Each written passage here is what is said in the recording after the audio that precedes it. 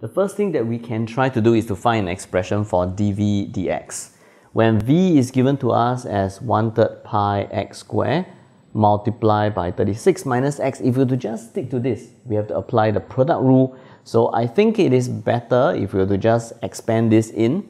So it will be 36x squared minus away x to the power 3, which makes dv dx way easier to differentiate going for this expression as compared to this. So now dv dx is going to be equal to 1/3 pi. Differentiating this, it is going to be 36 times 2, 72x minus 3x squared. So this is my expression for dv dx, which I can also factorize out 3. That will give me a pi, and if I were to factorize out x also, pi x 24 minus x. And we are trying to look at the rate of change of x dx dt when x is equal to 9.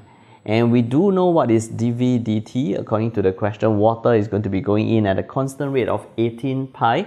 So here this is 18 pi.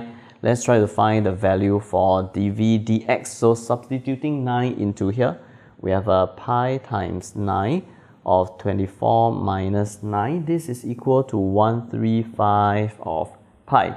So quoting the rate of change equation, we have a dv dt is equal to dv dx multiplied by dx dt. dx dt is what we are supposed to find.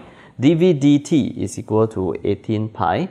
dv dx is this 135 pi, then multiplied by dx dt, which means that dx dt is going to be equal to 18 pi divided by 135 pi, which will be 2/15.